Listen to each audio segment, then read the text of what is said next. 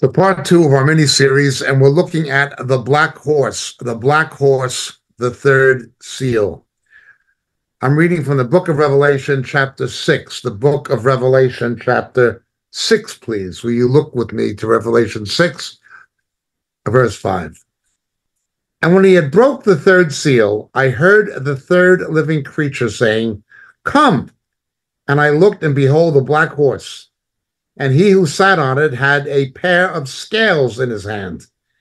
And I heard, as it were, a voice in the center of the four living creatures saying, "A quart of wheat for a denarius, and 3 quarts of barley for a denarius.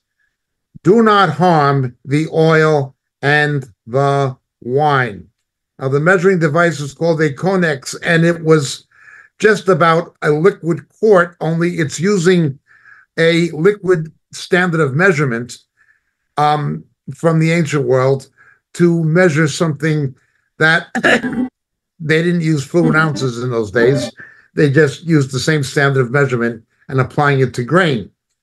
And it would be a denarius. A denarius was approximately 1 day's wages. In other words, it would require 1 day's wages to obtain enough grain to feed one person. Let's look at some of the verses that refer to this passage.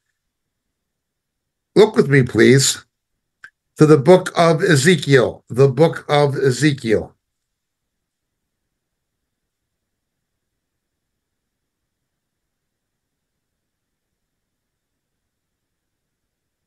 Chapter 4, verse 16.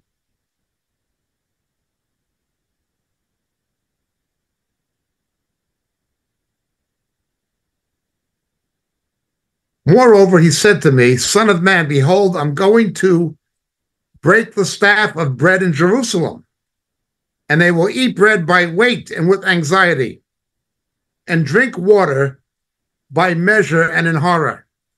Notice the water is being apportioned, and they're eating the bread in an apportioned amount, because bread and water will be scarce, and they will be appalled with one another and waste away in their iniquity. I will, of course, come back to this. Look with me also, please, back to the book of Revelation. We're looking at Revelation chapter 9, verse 4.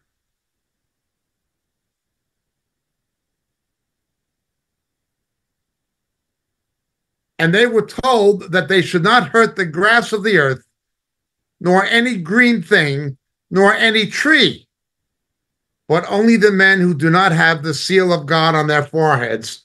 In other words, there's a divine protection for the 144,000, which also refers back to Ezekiel chapters 8 and 9. Look with me also, please, to the book of Revelation, chapter 7, verse 3.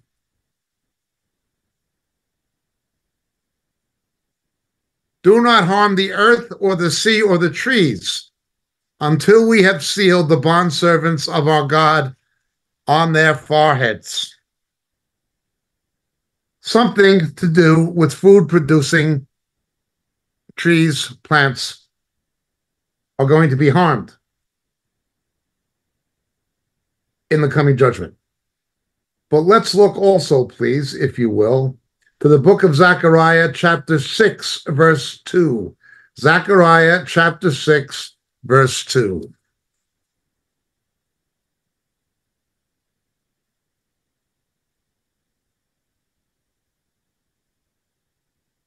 "With the first chariot were red horses, the second black horses, and the third white horses," red, white, and black, okay? Now, what happens here? With the black horse, or the horses pulling this chariot, you see the white horse as well as the red horse. The indications of what these horses mean are again, of course, in Revelation chapter 6. We see that the red horse is associated with war, The white horse is the horse of Antichrist. He comes counterfeiting Christ. Christ comes on a white horse in Revelation 19. Antichrist comes counterfeiting him, ahead of him in Revelation 6. And then, of course, we see the black horse is the famine, the fourth horse being death. There's not an exact equivalence between Zechariah and Revelation 6, but there is a parallelism. And they need to be interpreted in light of each other, at least to a degree. Okay. So, Ezekiel tells us about the water and the grain being measured out, being apportioned. Something a little different today. What we've been trying to do is to look at the unfolding of contemporary events very carefully and prayerfully in light of biblical prophecy. We've looked at AI in its relationship to the animation of a robot, the image of the beast in Revelation 13. What I'd like to talk about today is the relationship between money and food. Money and food. The American president Thomas Jefferson said, "Paper currency is subject to abuse. It was being abused in his time, and it will be abused." And he was right. Paper currency. Paper currency says don't carry all the gold around or all the silver around. Have a certificate issued by a bank or a central bank or a government that says that there is this much gold in a vault somewhere. Here is a reserve note or a certificate saying that it represents the value of this much metal that actually exists in the control of the bank or of the government or the central bank. Throughout history, hyperinflation, as we've mentioned before, is something that preceded the destruction of democratic government and the rise of dictatorships. This was instrumental in pagan Rome, going from a republic to an empire, an imperial empire ruled by an emperor, where the temporary position of a dictator during a time of war became perpetuated. Okay, that is one. Napoleon was another. The Weimar Germany was another. The collapse of China under Chiang Kai-shek and the rise of Mao Zedong in the aftermath of the Second World War was another. Hyperinflation tends to spell doom.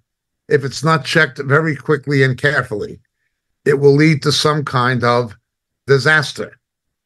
Modern Israel, back in the 1980s, had 1,100% inflation at one point.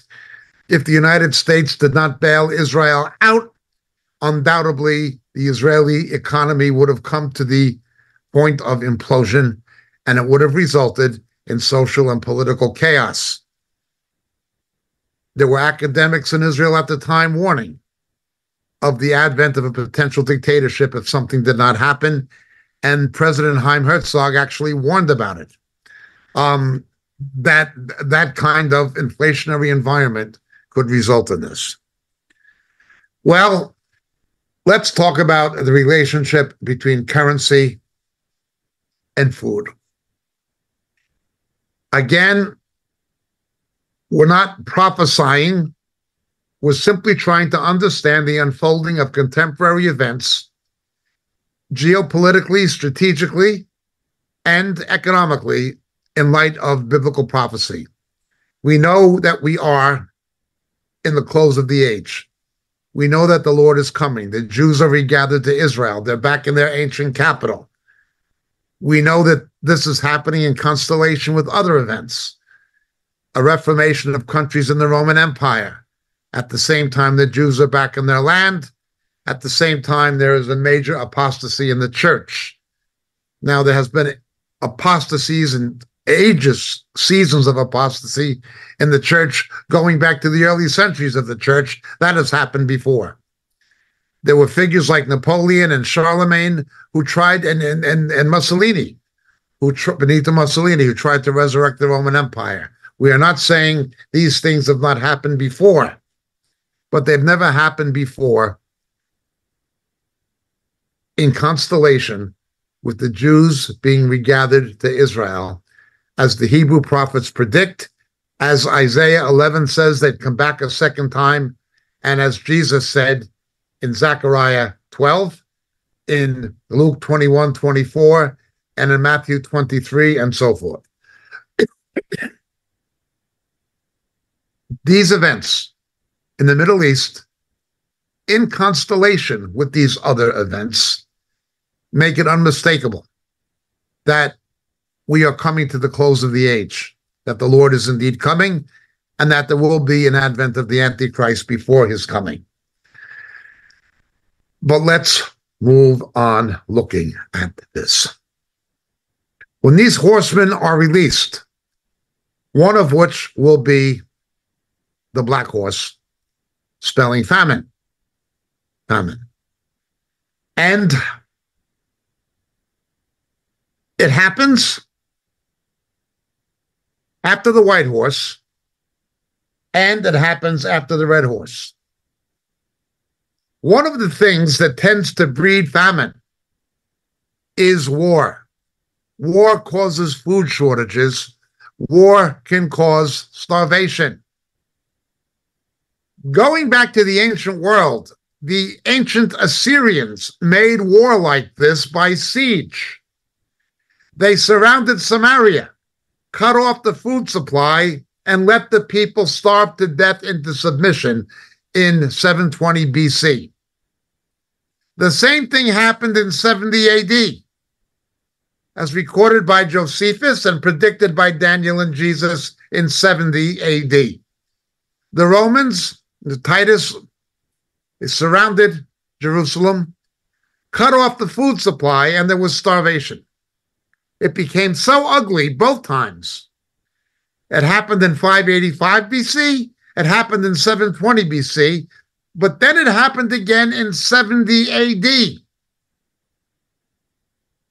That the food shortages were so terrible, there was unspeakable forms of cannibalism, predicted by the prophets. A pregnant woman would be surrounded, waiting to give birth. And the baby, there will be a food riot, literally food riots over the placenta, over the afterbirth. And then they would kill the babies to have something to eat. That is how terrible it was. There is kind of reference to this by Jeremiah in the book of Lamentations, but it's predicted in the prophets. Had happened in 720 BC, 585 BC, and in 70 AD, again as recorded in Wars of the Jews by Josephus. And such things will happen again at the close of the age.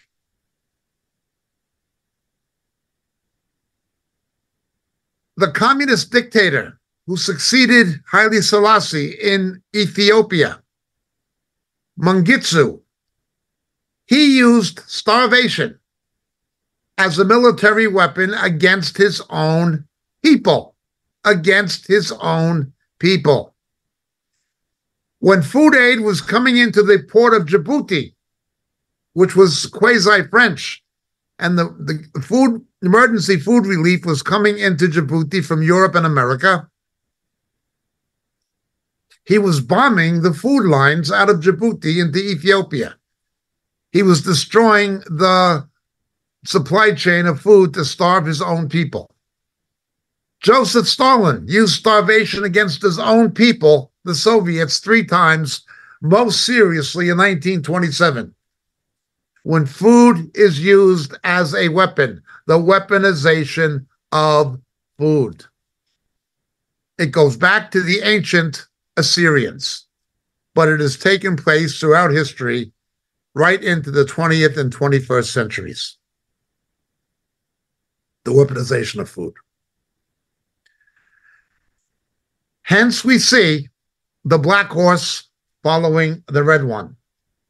And it takes place when the Antichrist is on the scene.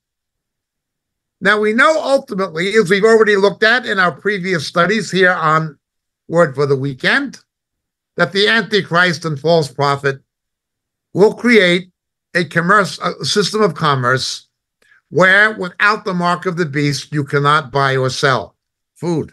Again, starvation. And we see that there will be a destruction of food-producing plants and trees. In Revelation 7, Revelation chapter 9, we see that. And we see there will be a food apportionment, but also a water apportionment. Let's begin with the food.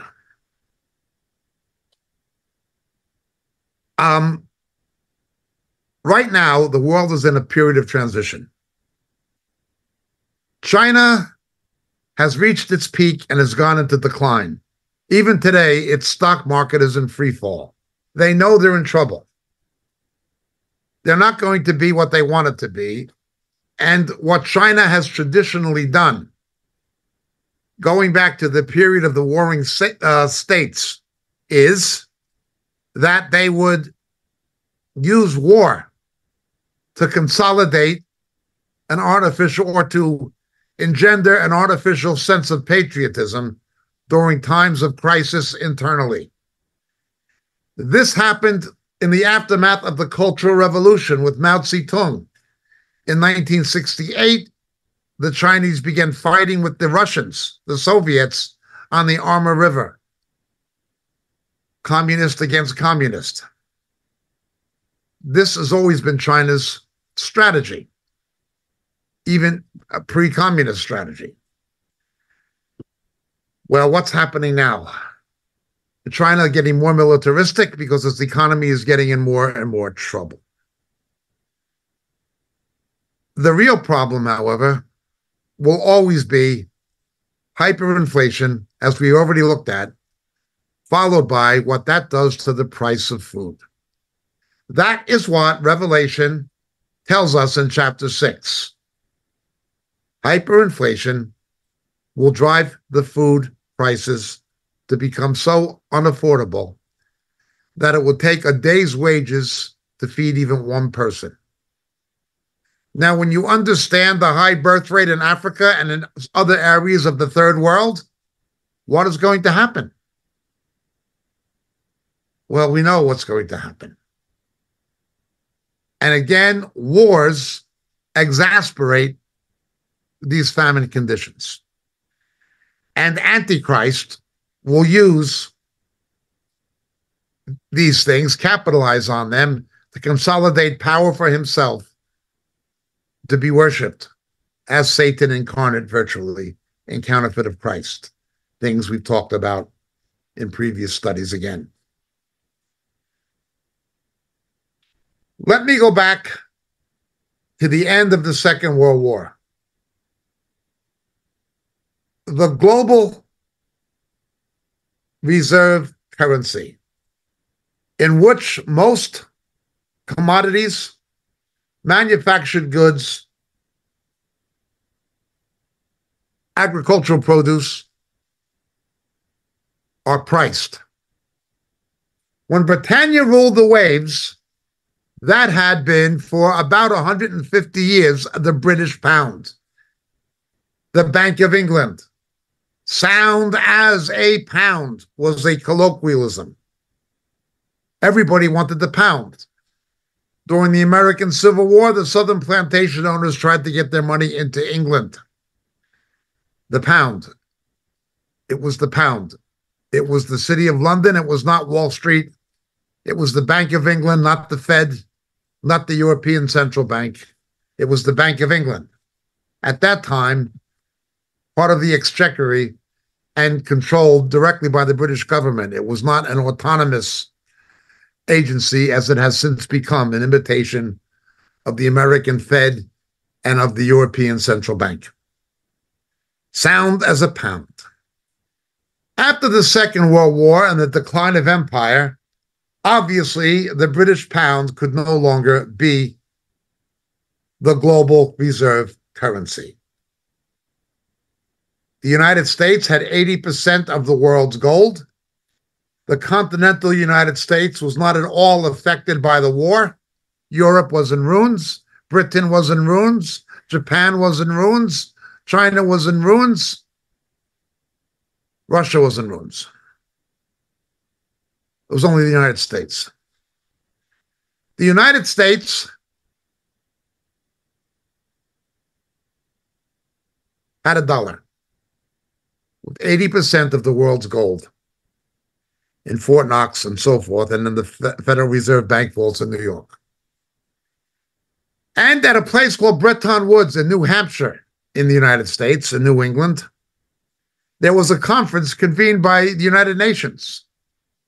And by international agreement, everybody agreed the gold-backed dollar would be the world reserve currency, which it remains until this day. The only thing is, certain changes have taken place since that time. Let's move forward. In the 1960s, there was tremendous corruption in the American government. Certainly in the administration of Lyndon Johnson, who launched expanded an unconstitutional war with no declaration of war. He sent American forces to fight in Vietnam with their hands tied behind their backs. It generated profits for corporations, defense industries, but it put tremendous strain on the American economy. And at the same time, he was trying to switch Black Americans from being Republicans or Republican voters to voting Democrat. Abraham Lincoln was a Republican, the party of the abolition of slavery, the abolitionist party, the party that opposed segregation and Jim Crow, the party that always helped the blacks, the party of emancipation under Lincoln forward, were the Republicans. Blacks supported Republicans. Republicans voted 22 members of the American House of Representatives who were black before a single Democrat who was black was in the House of Representatives. And the first U.S. Senator who was black was a Republican, Edmund Brooks from Massachusetts. He ran against the Democrats. He ran against the Kennedy machine in Massachusetts of JFK's family. Johnson wanted to reverse this. He wanted the blacks to be reliant on the federal government and on liberal policies, things like food stamps and welfare, to keep the blacks voting Democrat and to take them away from voting Republican. Well, you've got to raise taxes, and you've got to get the money from somewhere. Borrow it. There are three ways corrupt governments get money: high taxation, borrowing through treasury bills, bonds, and so forth, and the third is quantitative easing, printing it. Quantitative easing, printing money, is a hidden tax. In other words, the government needs the money. They go to the central bank to get it. They borrow it from the Federal Reserve or the European Central Bank or the Bank of England or wherever, who print it. They print it and give it to the government as a loan. And remember, the central banks are really controlled by the international banks, not by the government or the taxpayers. Even though they operate as quasi-government institutions, they represent the interest of the banking establishment, not of the voters or the taxpayers. They're outside of the control of the government. The Bank of England was not, but Tony Blair changed that. So what happens? When you print money, the politicians spend it before its value goes down. When money is pegged to the price of gold, or sometimes silver, but mainly gold, you can only print as much as you have when you have gold. In Britain, They had the exchange rate mechanism. And they had a pathetic figure, Gordon Brown, who basically pilfered the gold reserves of the United Kingdom. He pilfered the gold reserves of the United Kingdom, destroyed them. What do you do now? Where do you get the money?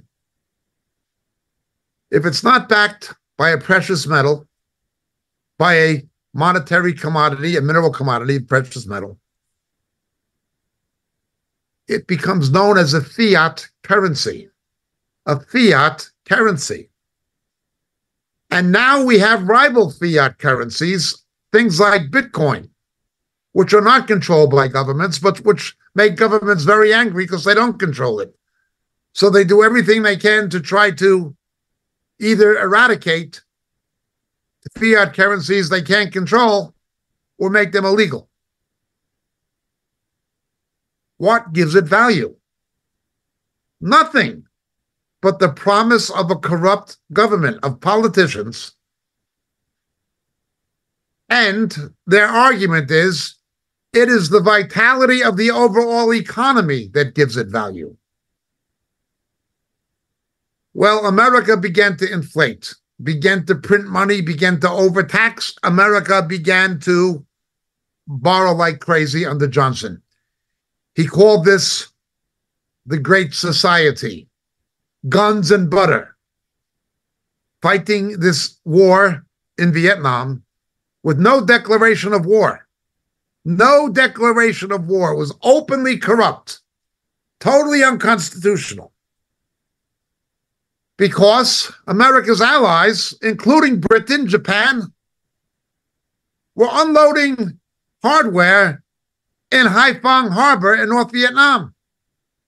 American corporations under détente with Johnson, then with Nixon and Kissinger, were trading with Russia, Soviet Union, and China, who were in turn supplying the North Vietnamese with military hardware to kill Americans and Australians and South Vietnamese and South Koreans who were fighting against the communists. If there was a declaration of war, this would have been legally treason. But there was no declaration of war. There was not going to be an invasion of North Vietnam. It was all corrupt. The CIA was involved in the heroin trade, as the French Secret Service had been earlier. The government of South Vietnam was fascist. It was not a democratic country. There were no good guys. A lot of Caucasian Americans could get university deferments or go to Canada. Not all, but the more educated and middle class Caucasian Americans could get out of it if they wanted to. Poor white people and most black people were subject to the draft. Blacks were coming back to the black communities of America in body bags left and right. Yet they were being told this is the great society that's going to liberate the blacks. The Democratic Party has always done this to black people. Always. Manipulate them and kill them. And this continues to this day. So, this is what's happening. America gets in trouble. Other countries begin to see what Johnson has done. And then what Nixon has done with the détente, the betrayal. Nixon actually goes to China while China is supplying the North Vietnamese. And he tries to make a deal, him and Kissinger, look, you fight North Vietnam. So China and Vietnam would have a war when the Americans and Australians left. It was all a plan that didn't work. They created a rival that is China now. And absurdities, Vietnam is a capitalist economy. Only nominally with the communist government, but its economy is purely capitalist. I recall one of the times I was in Vietnam, and I was in near Saigon, now called Ho Chi Minh City. And I was up in where the American headquarters, military headquarters, have been north of Saigon. Long Binh. I was in Long Binh. The building that had been the main headquarters of the American Army during the Vietnam War is now the Asia Pacific headquarters of the American multinational company, Intel. What did you fight for? What is Vietnam? It's a country with a capitalist economy that wants to be friends with America and Australia and the West, that doesn't like China, that had a war with China. What did you have the war for and kill 1 million people? What did all those American youth, 19-year-olds and 18-year-olds, come home in body bags for? Nothing, except the profits of multinational corporations and corrupt politicians. That's all. It's all corrupt. So, seeing what was happening, the debt, the borrowing, and the printing of money, you get inflation. Inflation is not the prices of goods going up primarily. If you have low rainfall, the price of certain food products might go up because of supply and demand. Things like that can happen, but those tend to correct themselves in normal business cycles. Real inflation, as we experience it, is not the prices going up, but the value of the currency going down. So, led by France, other countries come with the US dollars. Now, with Bretton Woods, there were US dollars and there were Euro dollars, which were just US dollars circulated outside the United States. The French were coming in with the Euro dollars and buying gold. Here's your dollars, give us our gold. American gold reserves began to go down. Richard Nixon defaults on the dollar. He says, we're not going to give you gold anymore. What are they going to do? The value of the dollar is based on the dynamism of the American economy, which was in recession after the war anyway. So they've got to do things. There were two things that the Americans did. One was America's leading banker, David Rockefeller, formed something called the Trilateral Commission. Now, I'm not a conspiracy theorist, and you've heard of Bilderbergers and all these things, but he formed the Trilateral Commission. The people who were in control of Japan, Europe, Britain, and the United States, Canada, were trilateralists of either political party in America. Jimmy Carter was a trilateralist. He was a member of this group of about 300 politicians and bankers. Henry Kissinger was a trilateralist. Okay. George Bush was a trilateralist, senior. The Trilateral Commission. This was to be the main Western economic powers, the forerunners of the G7 and the G8. That would be the Trilateral Commission. Most of the members of it from Europe had also been Bilderbergers, but I'm not going into conspiracy theories. The other thing that happened was the Americans made a deal with the Saudi Arabians and the Emirates, particularly Saudi Arabia, and at that time, Iran, when the Shah was still in control of Iran. That instead of having Euro dollars that were backed by gold, you would have petrodollars backed by oil. Margaret Thatcher did a 20 billion pound arms deal, or $20 billion of pounds, I forget, I'm sorry, with Saudi Arabia. No cash changed hands. It was paid for in oil. The arms were bought with oil. Saudi Arabians were buying weapons with oil. At the same time, the North Sea still had an abundant amount of oil. Oil became it. Then the Saudi Arabians began to weaponize oil against Israel because of fundamentalist Islam, causing oil shortages. And under Carter, the trilateralist, the Shah of Iran fell from power. Iran stopped supplying oil to certain countries, including Israel, which is where Israel got most of its oil. So you've got the petrodollar now, because the dollar is no longer backed by gold, but there's oil. That began to shake with OPEC, with the Yom Kippur War, and when the Shah fell from power and Ayatollah Khomeini got control of Iran.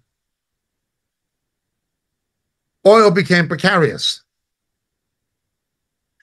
The Americans have tried to, with some success, bolster the dollar, the petrodollar, with domestic oil production. Now the United States is the biggest oil producer. The United States produces more oil than Saudi Arabia or Venezuela or any other country. Canada had shale oil. That is helping. But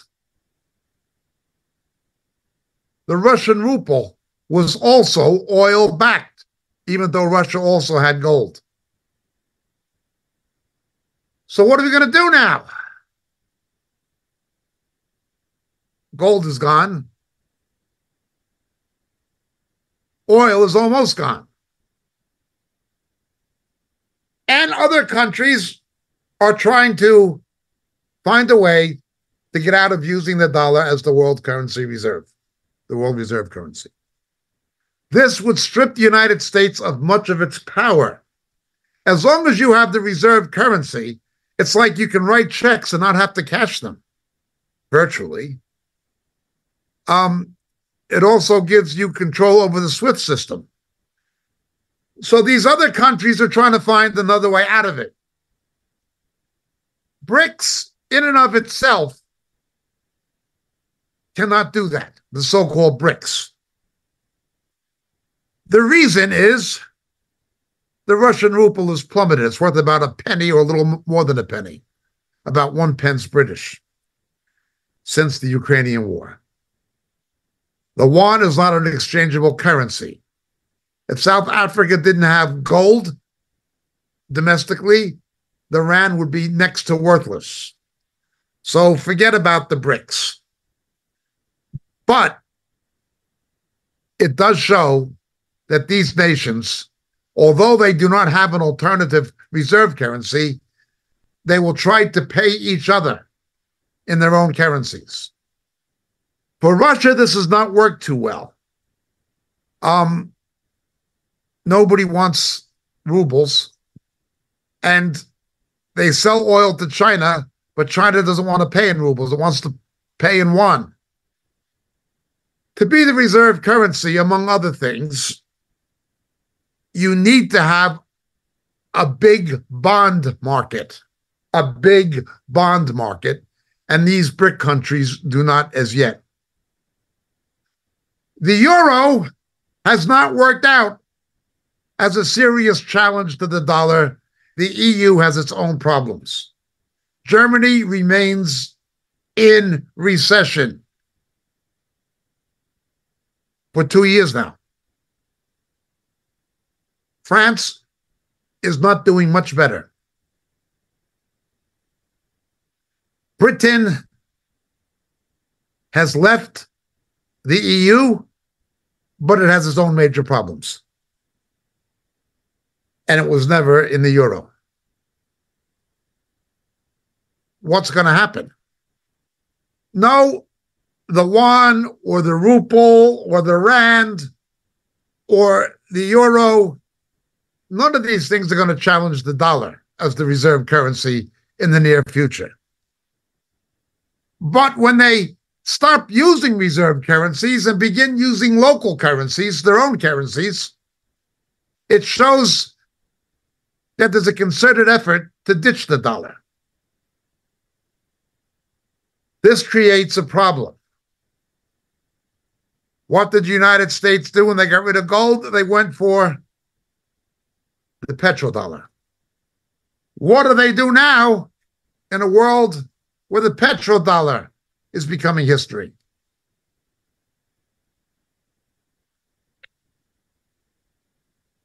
The euro didn't become the threat it was supposed to. BRICS has not yet become the threat, but it does show something. The United States, in addition to the inflation, is $34 trillion in debt.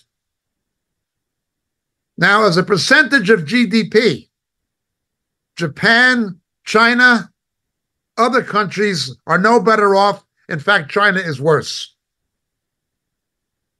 in proportion to a percentage of GDP that's of public debt. Japan public debt is about 200% of GDP. United States, it's nearly 130%. China, it may be 360%. Nobody even knows because the Chinese government does not tell the truth. In any event, let's understand this. How then can you stay top gun? We pulled it off once. The euro didn't replace the dollar. Okay. When we went off the gold standard,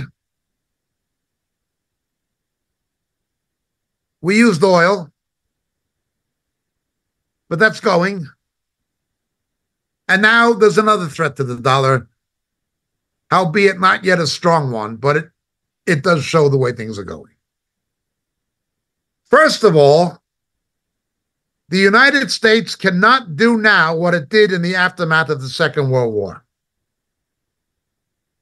The United States rebuilt Western Europe with the Marshall Plan. Everything was in ruins. What Germany is, what Italy is, what France is, it's because the Americans rebuilt those countries. The United States, by the standards of history, has done terrible things like any other world empire has done, except they've not been a per se empire with imperial mercantilism. They did it by corporate colonialism, by multinationalism, corporate multinationalism. They achieved it differently. Japan only became what it is because the United States rebuilt Japan and used Japan as a manufacturing base during the Korean War. That's what really boosted Japan out of the doldrums.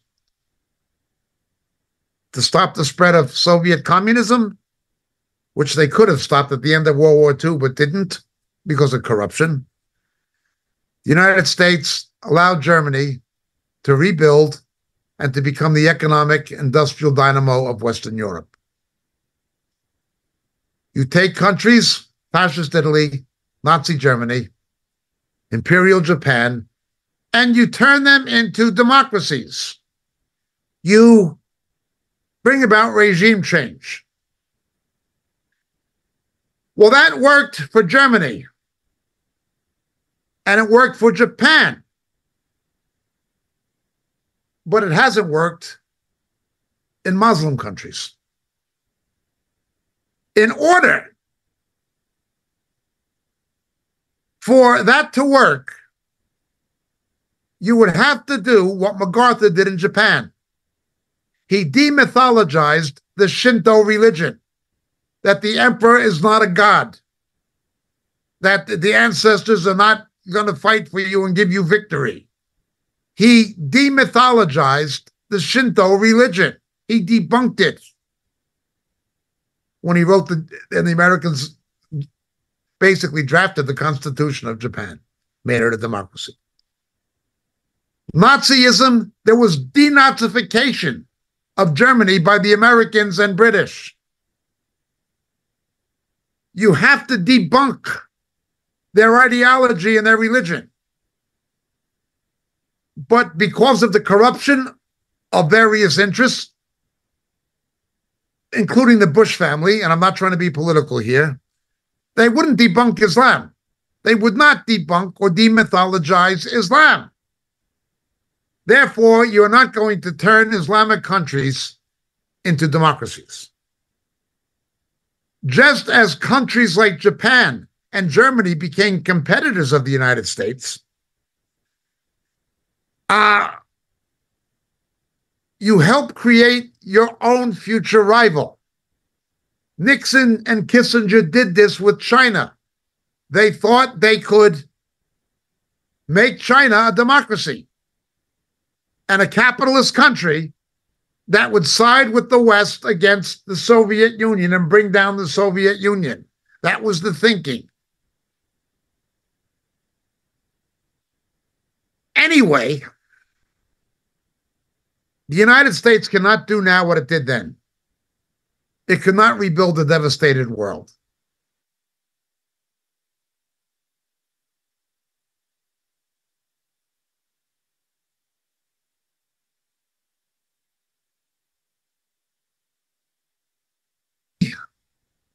The British were playing second fiddle, but at least they were still in the game.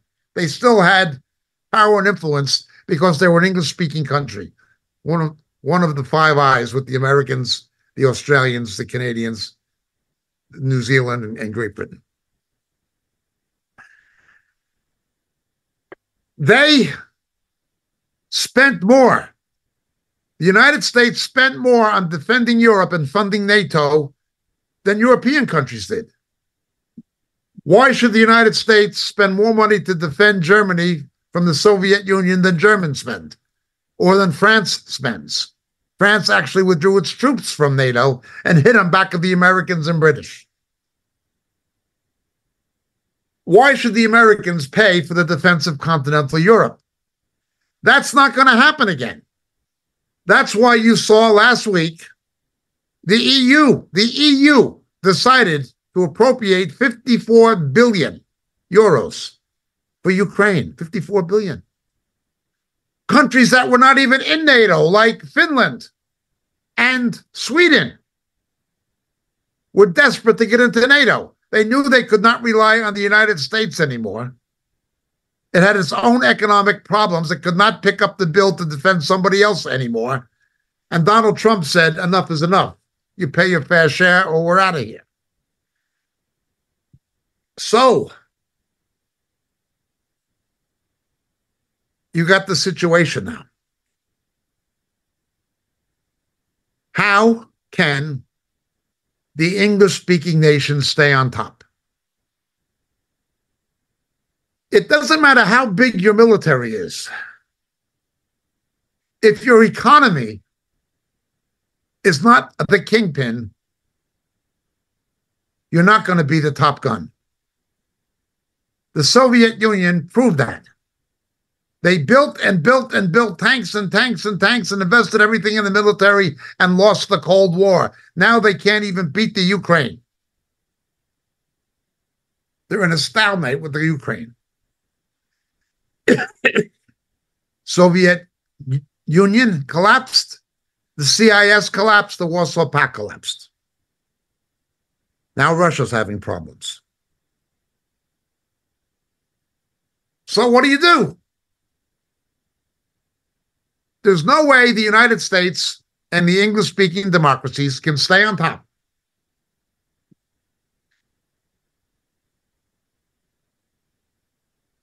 Even though the other countries have their own problems. Well, what do? The Bible tells us what is going to happen. We have the prophecy in James. The gold is going to rust, the scripture says. A non-corrosive metal will oxidize. How can that happen? How can you see a decline in the value of gold? But the Epistle of James warns that this is going to happen. Well, what's more valuable than gold? What's more precious than gold? Silver. These things will not be the commodities that people are going to value. Well, what can be of more value than gold? Gold and silver have a lot of industrial applications, that's for sure. But you can't eat them.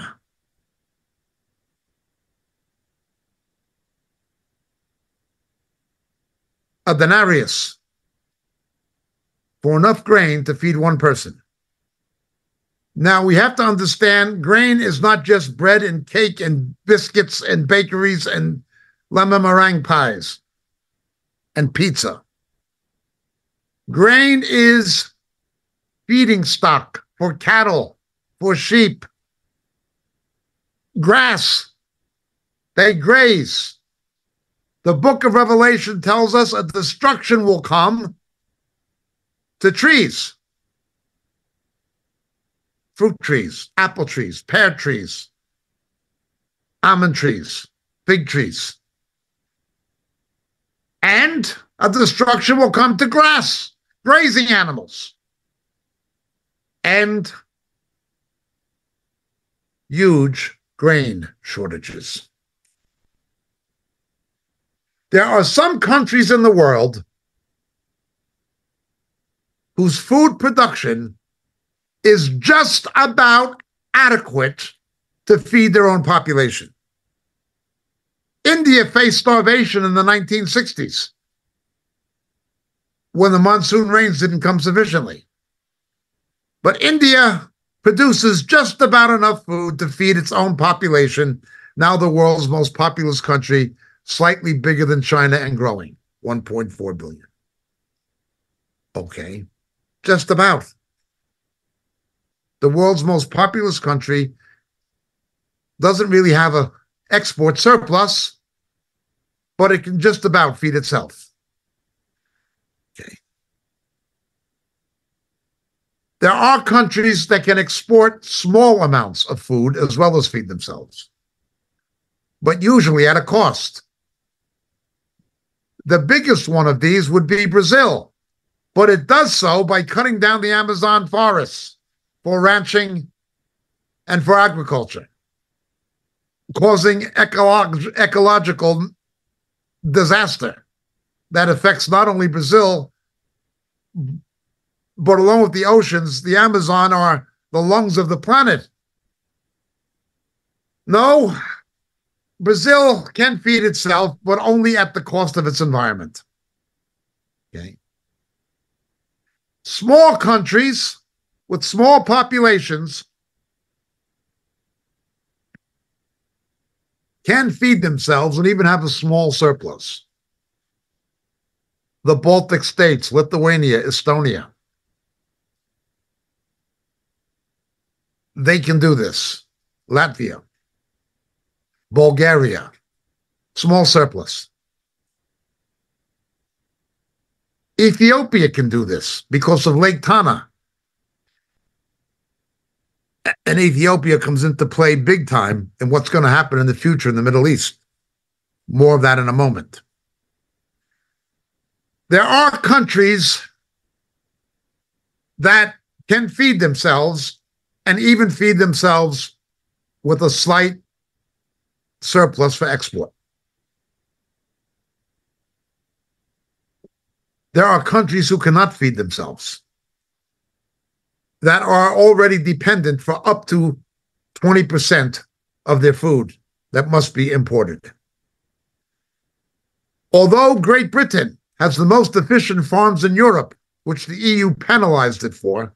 Britain was actually penalized by the Common Agricultural Policy for having more efficient farming than continental Europe. Britain cannot feed itself. It's a food importer. But it has ties to other countries. France can feed itself, but not by much. Italy and Greece and Spain are food importers, not huge, 10 to 20%, perhaps. China, 1.4 billion people, 15 to 20% of their food has to be imported.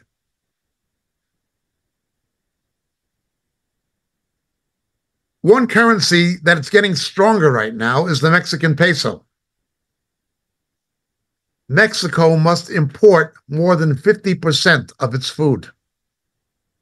And a fair percentage of the vegetable produce that comes from Mexico has to be exported to the United States for foreign exchange to keep food prices lower in America. Mexico is not doing well at all. They're a big problem. China, because of its population, is a big problem. Turkey is a big problem. The biggest Muslim country in the world, Indonesia, cannot feed itself. It's in this range of 10 to 20% reliant on imports of food.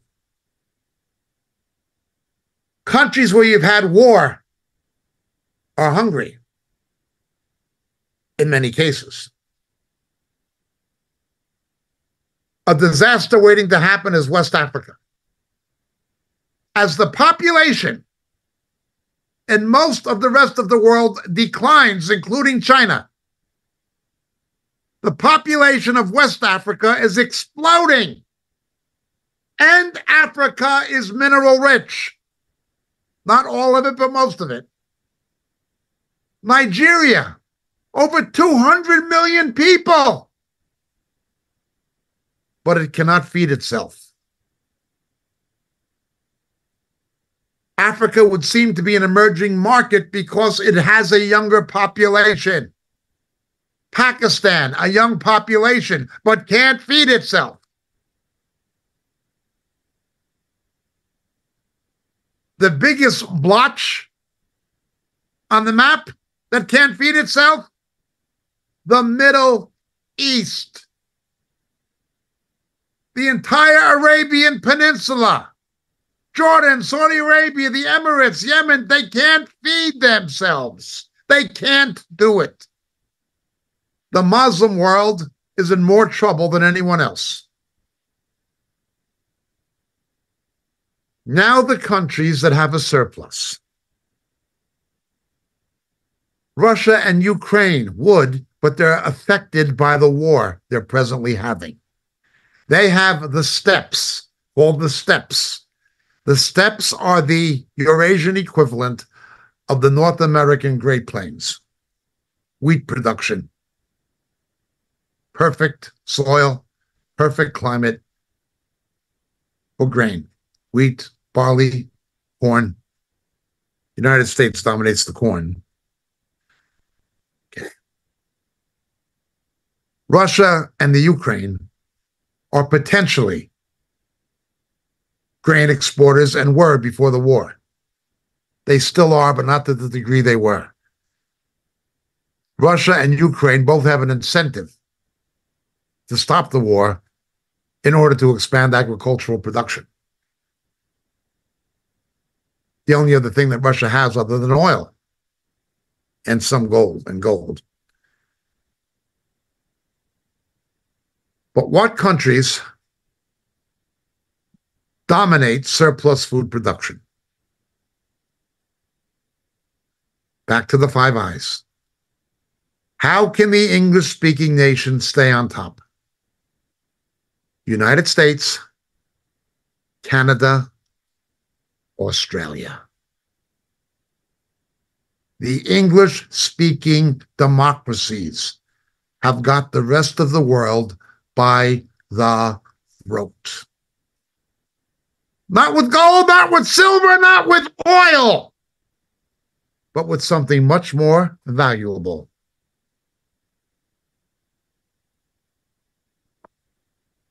Food. What am I saying? Well, I'm not saying anything. I'm just reading.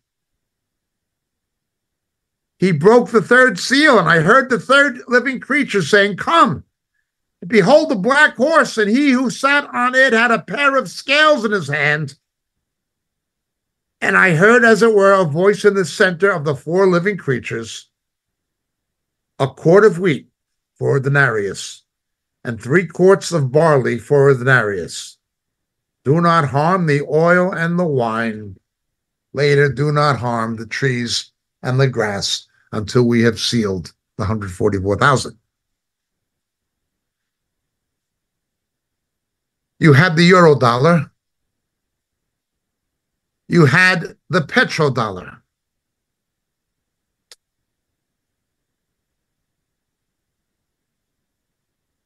The way things are shaping up, the world is heading for some form of an agra-dollar. An agra-dollar. How can James say gold's going to lose its value? You can't eat it. Agra-dollar. Now, there are some other countries that produce a surplus that is sizable. The new president of Argentina, although he's inherited a decimated economy, a catastrophe, he's pro-American and he's pro-Israeli, anti-communist, anti-socialist, pro-free market. Argentina produces both grain and food, meat in abundance, and part of Uruguay, adjoining Uruguay. In Latin America, it's Argentina. It's the United States and Canada. And Australasia, it's Australia, not New Zealand. In Europe, it's Russia and Ukraine.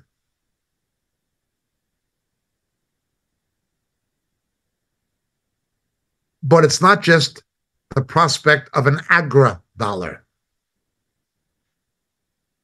What of an aqua-dollar? Remember what it says in Ezekiel and in Revelation. They measure out the food, the grain, and they measure out the water.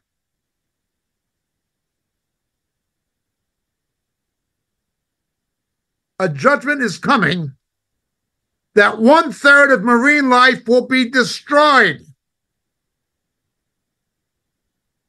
I remember last time I was in China, looking at how low the Yangtze River had become. You couldn't navigate sections of it.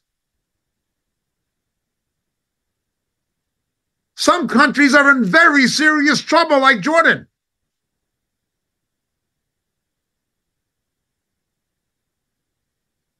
Water shortage is going to be a very big issue. It already is in many countries, but the worst is yet to come, including for China. Ethiopia is building 3 dams. You've got the White Nile and the Blue Nile coming together at Khartoum in Sudan. The Nile flows from the south to the north. The most populous Arab country is Egypt. If you've been to Egypt, you know everything, like in biblical times, is the Nile. You'll see a strip of green, a narrow strip of green on either side of the Nile, and then sand. They built the Aswan Dam and the Luxor Dam. The Aswan Dam, south of Luxor, and made Lake Nasser near Abu Simbel. These 3 dams will produce hydroelectricity for international marketing. They'll be sold internationally. The electricity will be sent by high tension lines to other countries in Africa. And it will give Ethiopia a surplus of water. What will happen to Egypt? What will happen to the Nile?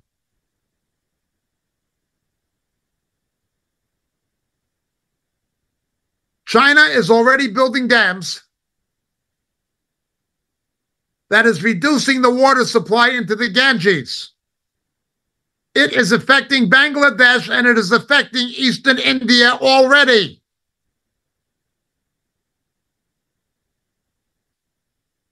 We have the prophecies of what will happen to the Euphrates. Huge dams in Turkey that will reduce the flow of water into Mesopotamia, as it was called in the ancient world, the Fertile Crescent, the Tigris and Euphrates.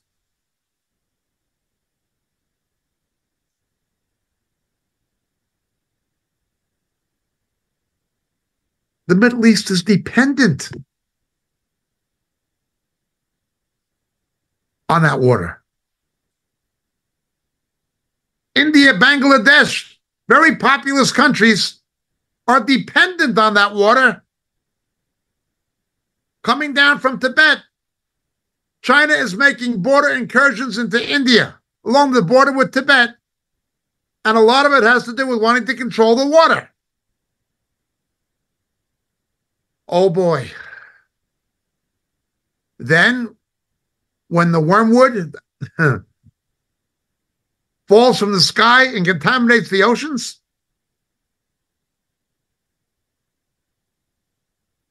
we're talking about what Ezekiel describes.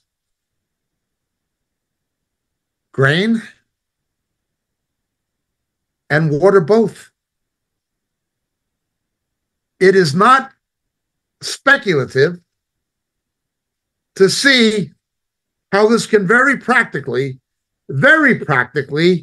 come about. It is not speculative at all. They'll eat bread by weight and with anxiety drink water by measure in horror. That'll be in Jerusalem, of course. Now, there was a partial fulfillment of that with the Babylonian captivity. However, the book of Revelation tells us of a similar scenario. The aqua dollar. Water will be more precious than gold. Grain will be more precious than gold. The gold will rust. It doesn't matter if BRICS countries try to accumulate gold and China and Russia try to accumulate gold from South Africa to give backing to a new currency to replace the dollar. It doesn't matter. The New Testament tells us the gold will become ultimately worthless. You can't eat it. Now, I'm not saying it will be a dollar, an agua dollar or a aqua dollar. It might be. But I am saying the scriptures tell us that that is going to be the basis of exchange, of determining the value of a currency. It'll not be precious metals. It'll be food and water.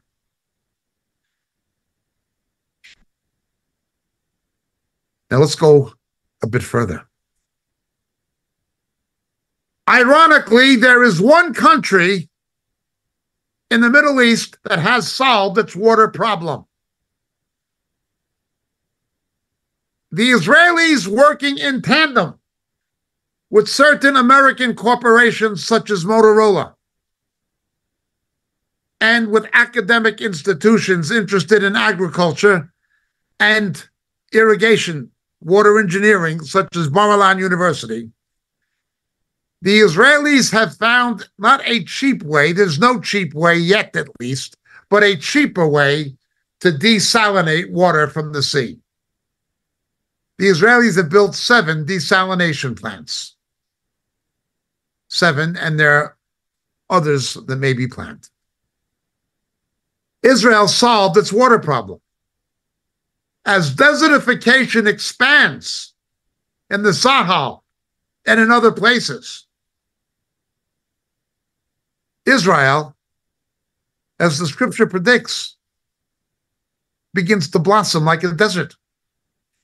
If you've been to Israel, you've seen kibbutzes and moshavs in the Negev, growing watermelons in the desert. It's sand, and they grow in watermelons. And they're good quality watermelons and things. They export these things to markets in Europe. And the scriptures say that would happen. The water in Israel. You would think that the surrounding Muslim countries would want to make peace with Israel to solve their own ecological dilemma. Without water, there's no irrigation. It affects food production. You've got human dehydration of farm animals. You can't do anything with it. And then with oceanic pollution, that's going to get worse, the book of Revelation tells us. No, we see what's happening. In the short term to medium term, things may not change very rapidly. They may or may not. But in the longer term, we know what's going to happen. It's not going to be about oil. It's not going to be about gold or silver or other such commodities. It's only going to be about organic commodities, ones you can eat. China, very possibly India, certainly the Middle East and the Muslim world at large, countries like Pakistan, Indonesia, the oil-rich Gulf states, Turkey. They're in big trouble.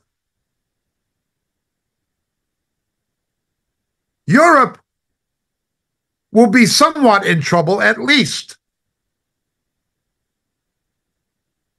The Muslim world will be in big trouble. Mexico will be in big trouble. China will be in big trouble. How can the English-speaking nations keep power? How? In a post-petrodollar world. With an agrodollar. With an aquadollar.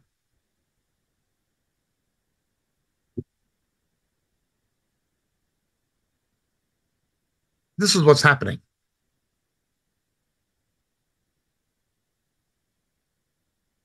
The New Testament tells us not only what is going to happen, but why it's happening. We should not be oblivious to these things. Whatever gold and silver, precious metals are worth now, whatever oil is worth now, in the long term, it's not going to be about that. It's going to be about food and water. The most basic of necessities for life. For human life, for animal life, for any agriculture, any breeding of livestock, anything. There'll be a contamination of the earth's water supply. Revelation tells us. Turn to wormwood, at least the third. There will be drying up of major rivers. It'll happen. There'll be a destruction of food-producing trees and grass for grazing. Sheep, cattle, whatever. It's going to come to that. We see it taking shape. Now, look, I don't have a crystal ball. I don't have a looking glass. I don't believe in New Age crystals. I don't believe in any of those things. But I don't need a crystal ball. I don't need a looking glass. I don't need New Age crystals. I don't need any of that. And you don't need any of that to know what's coming. The reason that we don't need any of that is we have a Bible.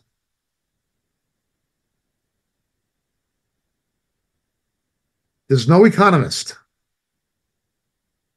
no environmental scientist, certainly no crooked politician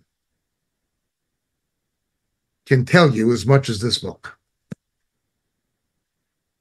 In fact, the things I hear from environmentalists, at least the honest ones, the things that I hear from agronomists and economists show me how accurate the Bible is. Watch for these things.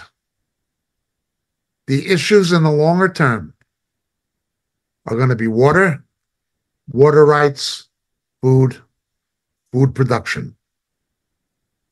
And ultimately, when God's judgment falls, it's going to be grass and trees.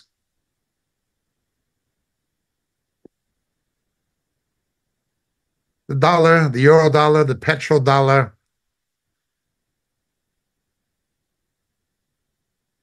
What of the aqua dollar? What of the aqua dollar? I don't know. I don't want to speculate about things I can't be sure of what form it's going to take. I don't know what form it's going to take. But I do know what's going to happen. Come, and I looked. Behold, a black horse. And he who sat on it had a pair of scales in his hand. And I heard, as it were, a voice in the center of the four living creatures saying, a quart of wheat, 4 denarius.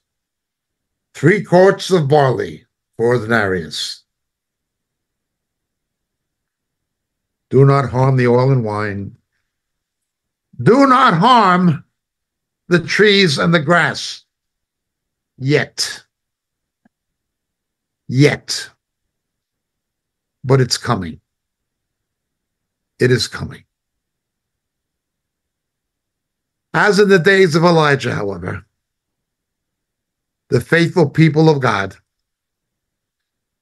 will have flour in the dish and oil in the jar. The trees and the grass will not be harmed until the 144,000 have been anointed. And although famine is coming, and although unbelievable drought and water shortage is coming, and water contamination is coming, although those things are coming, so is Jesus. And he will keep us. If we are faithful to him, he will be faithful to us. He will preserve us from the hour of testing.